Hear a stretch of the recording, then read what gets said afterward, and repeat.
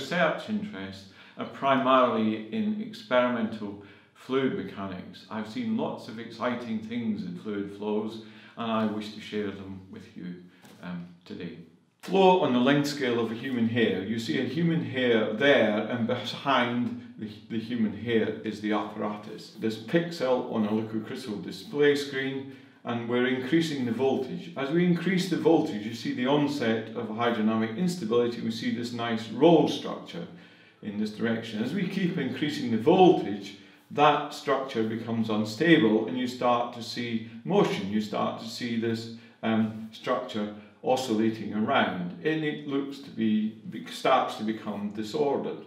But even within that disorder, as we keep increasing the applied voltage, what you will see is the emergence of a new type of order pattern inside. You see this appearance of this square type pattern, and waves start to propagate either in one direction or another direction, and you will see that the motion becomes more and more disordered, and so it looks like turbulent or highly disordered motion. To me, it reminds me of insects or bees fighting with each other, and you see, is this turbulence or is this highly disordered motion? But you got to always remember that the motion you're looking at is on the length scale, so much less than a micron.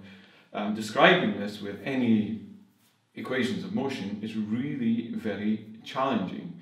We now look at a granular segregation problem. So here we have a tray of material which is a mixture of metal balls and poppy seeds, and you're looking down the top of a tray which is going to oscillate from side to side like this.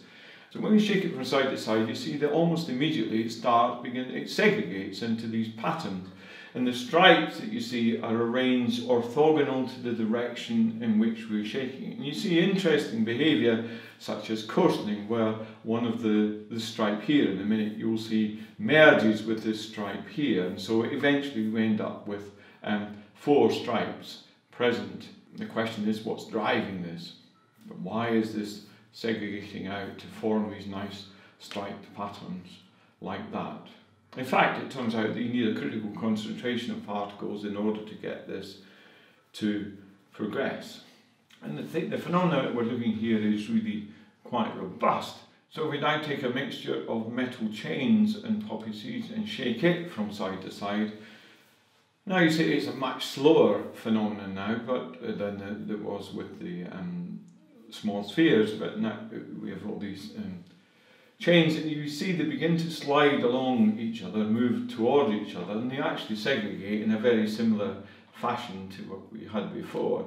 You might think, well, what has this got to do with fluid mechanics? Well, when is a granular material, a collection of particles, fluid-like? Or when is the behaviour fluid-like?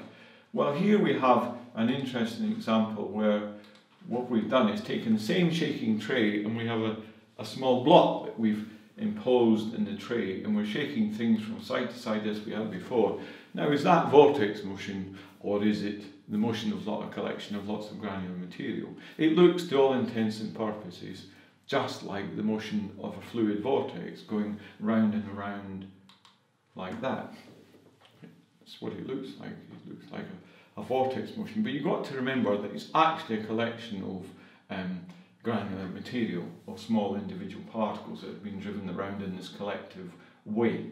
So sometimes you can describe the motion of granular materials as if it were a fluid, and a particularly striking example of where this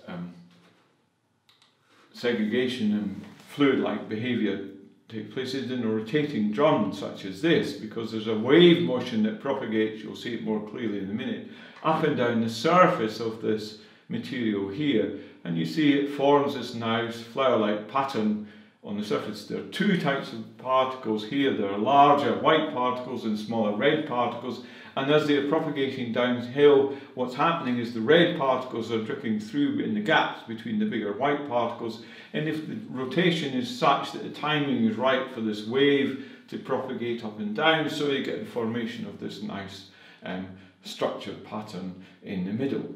So it's a combination of fluid-like behaviour on the surface and granular motion within the material. Well, if we were now go to a different type of system now, where we have two fluids, light fluid at the bottom, heavy fluid at the top, and so it's unstable, and what happens is the heavy fluid falls down and you get the formation of this interesting finger on the, I'll play that one more time, you get the formation of this interesting finger up the centre of this cylinder, which is an interesting finger.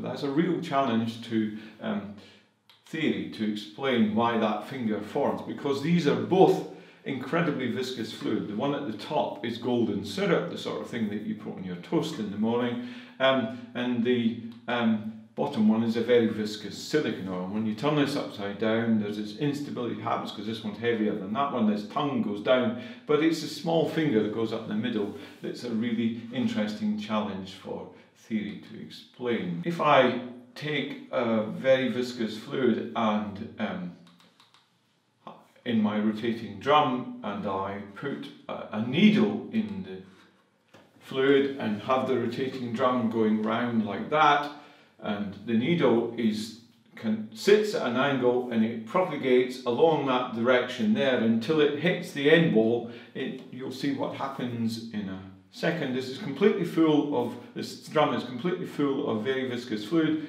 The needle flips over and it propagates back to the other end. It flips over, comes back again, flips over, and it does that in a metronomic way, just keep going from side to side like that in a very slow fashion.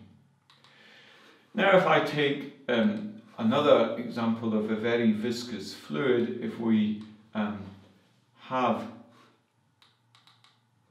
a vertical belt which is covered in a thin layer of viscous fluid.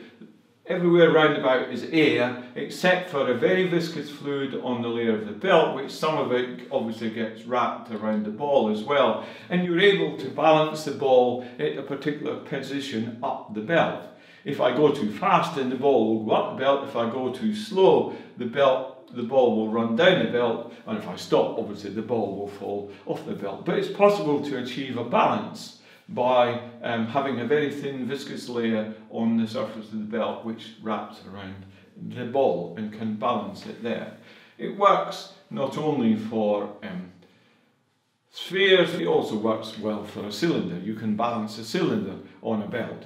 It will run up, the belt is vertical, you're looking face on. You've got to remind you there's air everywhere round about, other than the only other fluid is a very thin viscous layer that's on the belt, which also wraps itself around the cylinder, and it's possible to balance the cylinder at a particular position up the belt. Again, you have to run the belt sufficiently fast to maintain it there, else it will either run up or run down the belt. We look at the belt again with the cylinder on it, but from the side you see, I wasn't cheating before, it was genuinely going vertical. You see the vertical belt, air all round about, and you can see the cylinder is balanced if the speed of the belt is sufficiently fast. It's balanced by this thin viscous layer, which is the order of a tenth of a millimetre thick on the surface of the belt.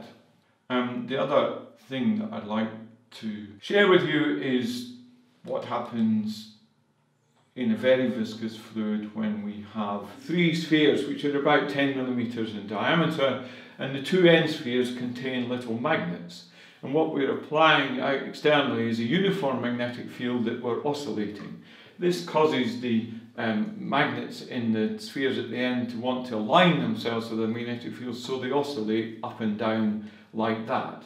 Now the interesting thing is, if you take two such spheres, they will simply oscillate up and down in reciprocal motion and not do anything. They will not go anywhere. But when you've got three like this, you've got sufficiently nonlinearity in the problem that if you watch it for a very long time, that it will actually propagate. It's propagating in that direction, albeit very slowly. So it's actually swimming along at a very small speed in that direction there. I've been interested in my research about the onset of disorder in fluid flows, and I want to show you, I think, a nice little example of something where you can see such things. So there's a line of steel balls in a cylinder full of golden syrup. It's completely filled and it's rotating like that. So the balls are being dragged up by the side of the cylinder by the motion of the cylinder, else they would just fall down. So this line goes up, the line of balls goes up to about 90 degrees, and when it reaches 90 degrees, what you'll see is it begins to fall from the wall. So this line of balls begins to fall from the wall, and you'll see the motion become stronger in a second of this line of balls. When they come up the side of the cylinder, they're now starting to fall from the wall, albeit it's a small scale oscillation. So what we're going to do is continually keep increasing the speed of rotation, and what you see now is the motion becomes stronger and stronger. The oscillation gets stronger and stronger as the cylinder speeds up. But it's still a perfectly periodic motion. If you were to analyse this, you would see that the motion of all the balls is just perfectly periodic. Now you can see a second wave appearing along the length of the line of balls. And now you can see a definite second frequency. And now you can see that this line of balls is actually an individual collection of balls. It is not linked in any way. It's simply held together by fluid action.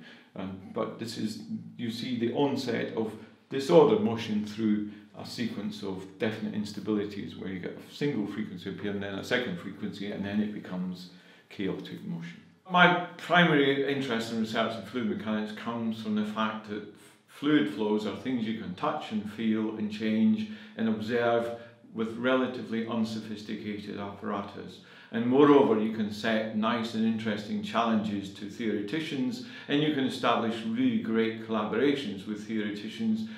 Together you can hope to solve some fundamental problems.